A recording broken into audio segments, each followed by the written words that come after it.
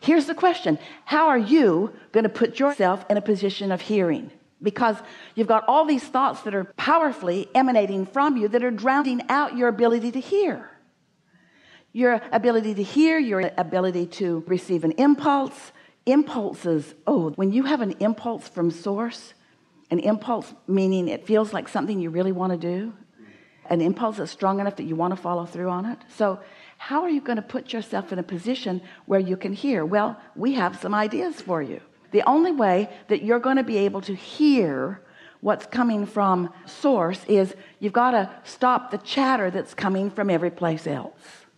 So it means not only are you going to have to stop shouting into the wilderness about what you want in vain, but you got to stop listening to all of the peanut gallery that's in that see it, hear it, smell it, taste it, touch it phase with you too. In other words, you sort of have to quiet the physical world just for a little while.